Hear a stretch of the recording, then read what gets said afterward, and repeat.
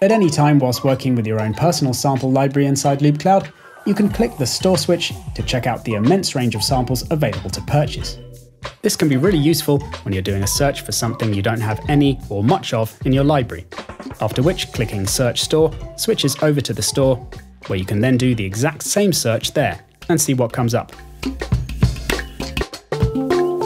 If you find something you like, just click Buy File to purchase that sample, which instantly adds it to your personal library and allows it to be dragged out just like any other sample in your collection.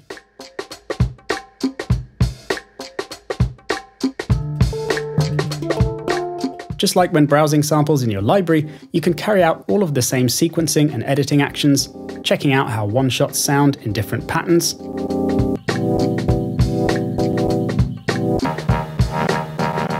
repitching, and creating your own patterns to try out different samples from the cloud in your current groove, such as this simple question-answer sequence.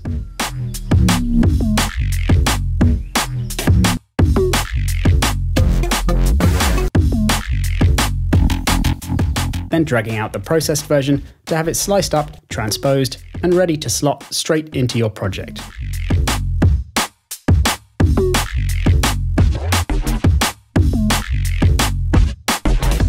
If you're liking a particular pack, then clicking on the pack artwork in the bottom corner brings up detailed information about it in the main GUI, showing a breakdown of contents and allowing you to play the pack demo.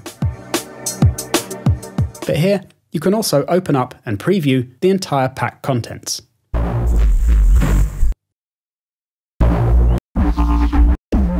And as well as buying individual samples, you also have the option of buying certain folders from a pack by clicking on them and then choosing the complete selection option on the right side.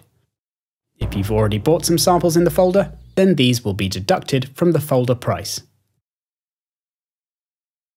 Or you can buy the whole pack using the Buy Pack option. You can see how many points you have for purchasing in the top right, and if you click there, it brings up a window that gives the option to buy more points if you need them. So Store Mode in Loopcloud integrates the sample purchasing experience with your music making workflow in totally new and unique ways.